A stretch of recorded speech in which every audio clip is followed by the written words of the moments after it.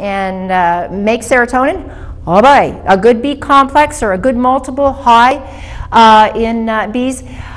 There's a chemical in the naturopathic arena conversion called BH4 that we know when we're deficient in, we get depressed. And so if we can use the B's to help, if you are taking medications, the B's help the medications work better, so hopefully you can use a little lower dosage.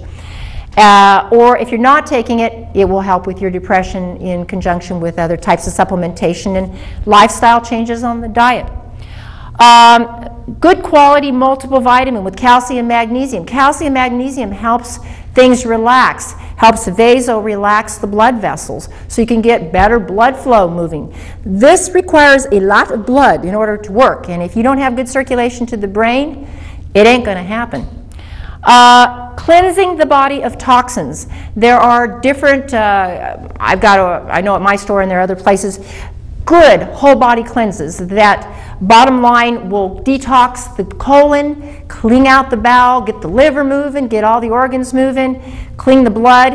And I got to tell you, 9 times out of 10, my customers come in that do tell me they feel so significantly better in their brain, in their depression, in their mood. So cleansing and detoxing the body, and there's juicing that you can do with that as well. Different formulas you can go online to help with that. There are also various Bach flower essence remedies that work with emotional issues. Most good health food stores have these Bach flower essences, and you can look up your various symptoms and maybe try a few of those. Now, there are some tests that I'd like to review with that you can discuss with your doctor if you have chronic depression that I'd like you to keep in mind.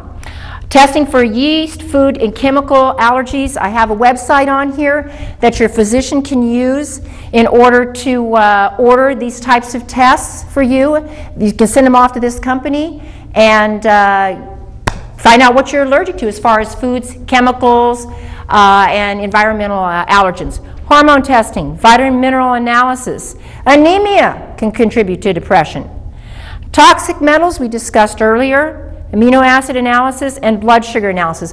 All these should be viewed upon as potential for your physician to test you for and see whether or not these may be a contributing factor to depression.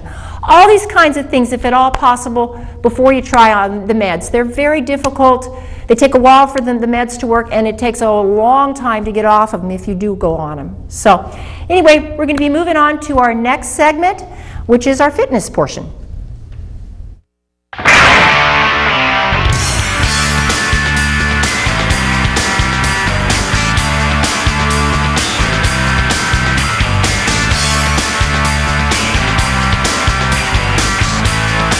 Welcome to the fitness portion of our show. And today I'm going to show you an exercise that was actually recently on the Montel show. Montel's got a terrific doctor by the name of Dr. Schwartz, who this is to get the blood flowing and circulating, and instead of using caffeine, can give you about 30 minutes worth of energy. First we start with just some light weights or no weight at all, 1 or 2 pounders. I didn't have those at home. I've got the 5 pounders, a little heavy, but I'm going to show you these 4 different exercises that you can do. You do 15, and we want to do them nice and quick. And if you have any types of elbow injuries or bicep injuries, this is not a recommended exercise for you. Be aware, obviously, before you start a fitness program, you want to consult your doctor or healthcare professional. So 15 here, and then we switch over, and we're going to kick back like this. And we're just going to do those nice and quick and fast, trying to get circulation going into the triceps. Okay, just a quick 15 reps on that one. Okay, then overhead, we're going to reach above to the sky. And you're just going to do quick, real quick right here, 15 reps. Keeping the heart moving and you're breathing. Hopefully you're still breathing. If you're that out of shape, then you need more practice. That's just all there's to it. Okay, and the last one, we're going to swing. And I don't know how good this is going to work with my microphone, so I'm going to kind of do this a little slower. But you're going to twist around. Mind you, if you have any back injuries, bruised ribs or anything like that, this is probably not an exercise for you. But you can do it slower or faster depending on your pace, getting the circulation moving again in the body. 15 reps on each side. So what we'd like you to do then, give that a try, see if that can't take the place of maybe that burst of caffeine in the afternoon for some additional amount of energy. Next, we're going to be moving on to our research analyst for the latest, greatest info.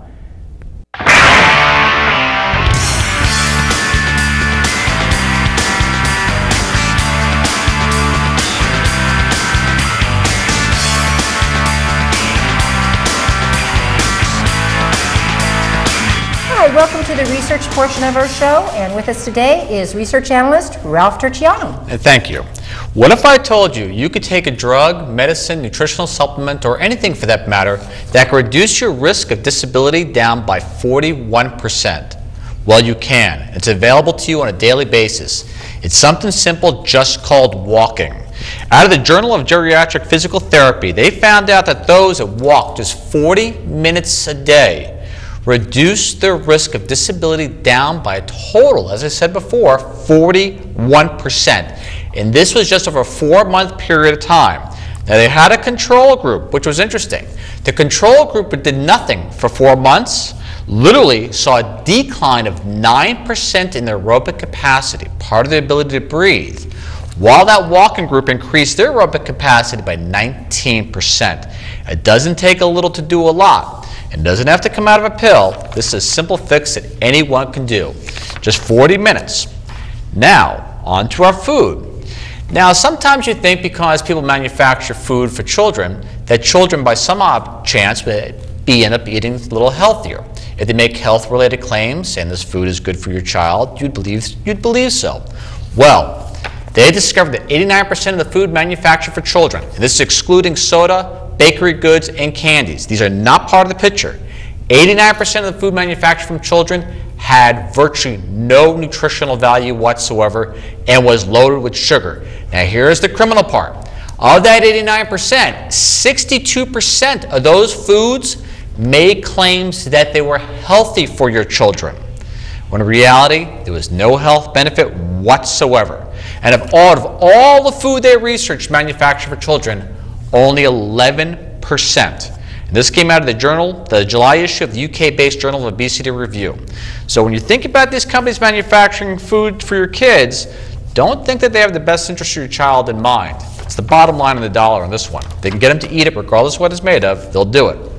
Now, back to this. Let's say, for example, what would you do, or what would you think if you can choose the sex of your child? Boy, girl, maybe both at the same time? Well, through the miracle of PCBs, what I call polychlorinated biphenyls, they discovered this. For every milligram or microgram of PCB found in the blood of women, it reduced the chance of having a boy down by 7%.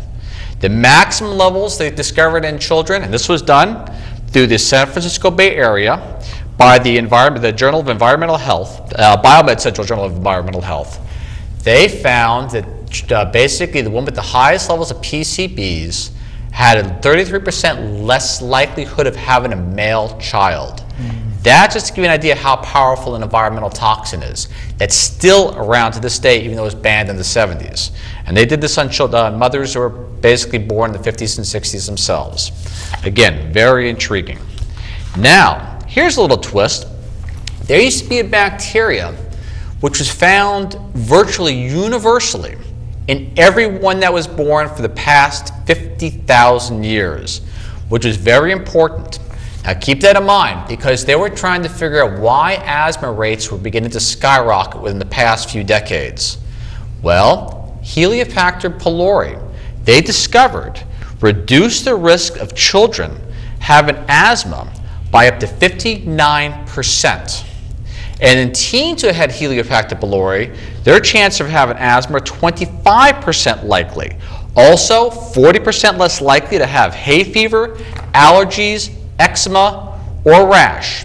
This was done by the New York University Medical Center research.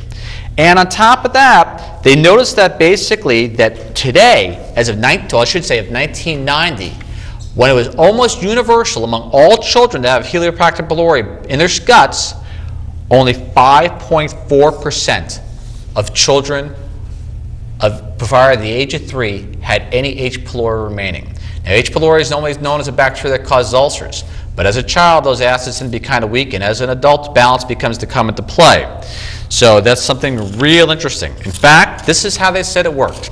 Our hypothesis is that if you have Helicobacter bacteria, you have a greater population of what's called regulatory T cells that are setting higher thresholds for sensitization, Dr. Blaser explained. For example, if a child does not have Helicobacter and has contact with 2 or 3 cockroaches, sounds gross, he may get sensitized to them.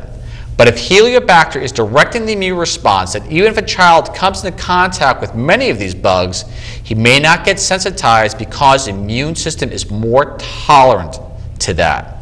And you have to remember, as little as 2 generations ago, it was at least 70% in all children. Now it's down to 5.4%. And now, here's a little vindication for the old low-carb diets that we spent so much time trying to crucify, so to say.